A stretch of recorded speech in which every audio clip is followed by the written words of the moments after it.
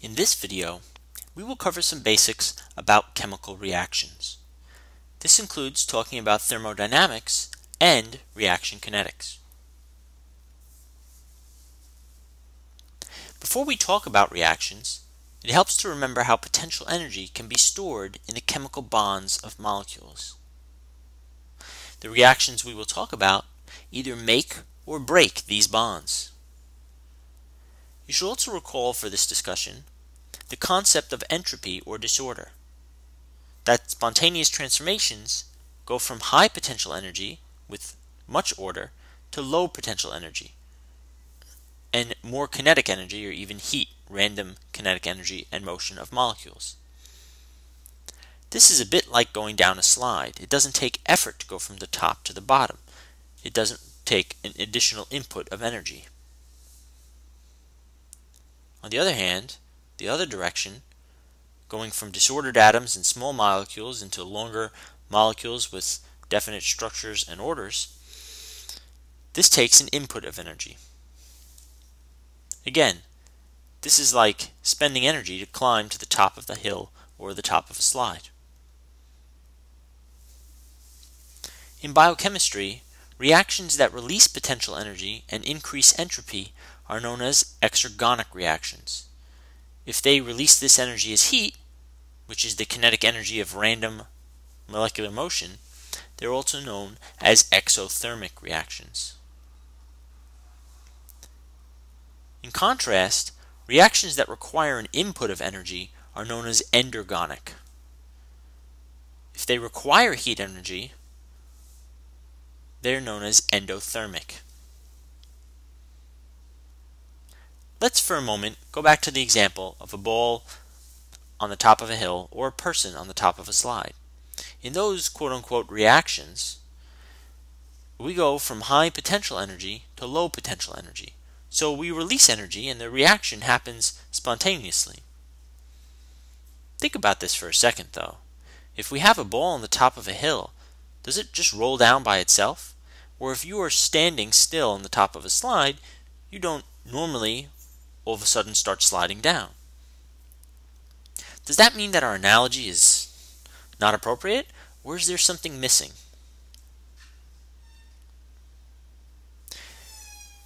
Even for a spontaneous reaction, such as going down a slide, they often require an input of some small initial energy to get going. For example, pushing yourself off, or simply a slight push to the ball on the top of a hill to allow it to roll.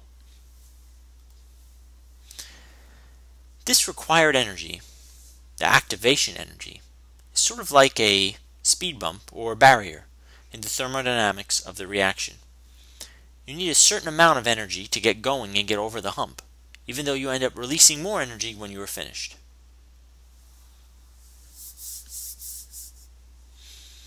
When the bonds between molecules and atoms are changed, either new bonds are made or old ones are broken, and a chemical reaction has taken place. You can split larger molecules into smaller ones or go in the opposite direction. Finally, reactions can be described using molecular formulas. The total number of atoms in a molecule are written in subscript, while the proportion of those types of molecules are written as larger numbers.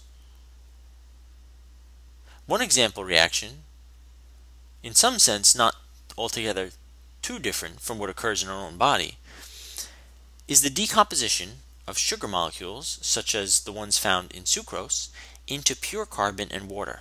This is an example of an exothermic reaction because it produces a lot of heat energy. And this makes sense. The sugar molecule represents a lot of atoms bonded together. All of those bonds represent potential chemical energy. When they are broken, some of that energy is released as heat.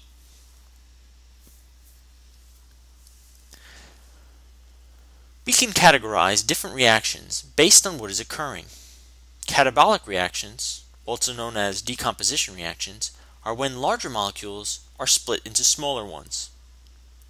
The reverse, known as anabolic or synthesis reactions, take two smaller molecules and combine them to make one large molecule. Sometimes A reaction will result in atoms from one molecule being transferred to another or swapped with another part. These are known as exchange reactions. Finally, oxidation-reduction reactions, sometimes collectively known as redox reactions, are a special case when one molecule gives an electron to another. This is usually thought of as an example of decomposition and exchange in the same case. Let's look at each of these a little more closely. Synthesis reactions are when smaller molecules come together and form bonds between each other to make a larger molecule. Here, a bunch of amino acid molecules link up in a series of synthesis reactions to form a protein, which is simply a chain of amino acids, or an amino acid polymer. The reverse is known as a decomposition reaction. If we take a large molecule, such as starch or glycogen, which is made up of many sugar molecules bonded together, we can split apart the individual sugars through a decomposition reaction. Following the general principles we laid out at the beginning of this video, we can guess that the anabolic synthesis reactions are endergonic and require an input of energy. This is because we are going from a disordered state to a more ordered state with new chemical bonds that hold potential energy. In the catabolic or decomposition reaction, the energy in the chemical bonds is being released. Therefore, this reaction is likely spontaneous and exergonic. Exchange reactions are used to transfer atoms or entire parts of a molecule from one molecule to another.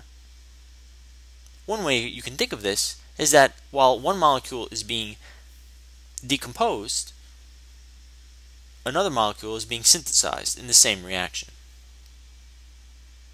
In this case, a high-energy phosphate bond is removed from the ATP molecule and it is transferred to the glucose molecule. The chemical bond in ATP had slightly more energy than the new one in glucose, so this reaction is probably at least slightly exergonic. Oxidation-reduction reactions always come in a pair, and together they are known as redox reactions.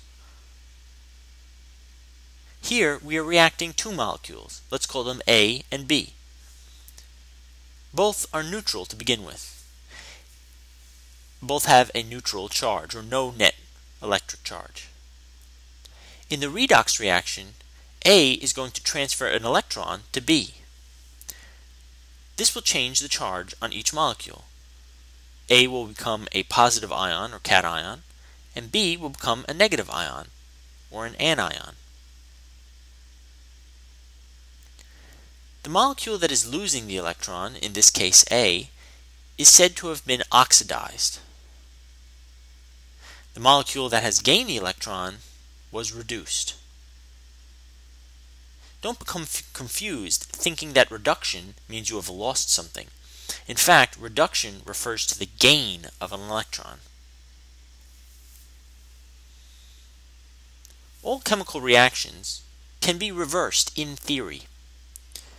For example, amino acids formed a protein molecule through a synthesis reaction. But this same protein can be broken down into individual amino acids through decomposition. Many reactions in biology, although reversible in theory, are irreversible in practice for several reasons. One reason is that it would take an input of energy to reverse an exergonic reaction. Secondly, the products of a reaction must be present in order to combine or either synthesize or decompose and return to the reactant state. If the products are dissipated or used up in other reactions, the first reaction cannot be reversed. So far in this video, we have only talked about the thermodynamics of a reaction, or whether or not they will occur spontaneously and if they release energy or store the energy put in. Even reactions that release energy require a little bit of energy to get going, and this means that they might happen very slowly. If we raise the temperature at which a reaction is occurring and increase the kinetic energy and the molecular motion that these molecules are experiencing, we can perhaps have enough energy to get over the activation barrier. Increasing the concentration of substrates can also help. For some reactions, there are other additional ways to speed them up.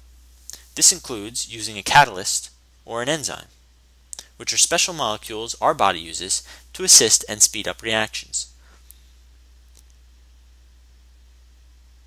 Make note, however, that actions taken to speed up a reaction, for example raising the temperature or using a catalyst, are simply attempts to overcome the activation barrier, and they do not impact the thermodynamics of the reaction, only the kinetics. In other words, the amount of energy released by a reaction, or the amount of energy that is stored by a reaction or that needs to be put in, is independent of how fast the reaction occurs.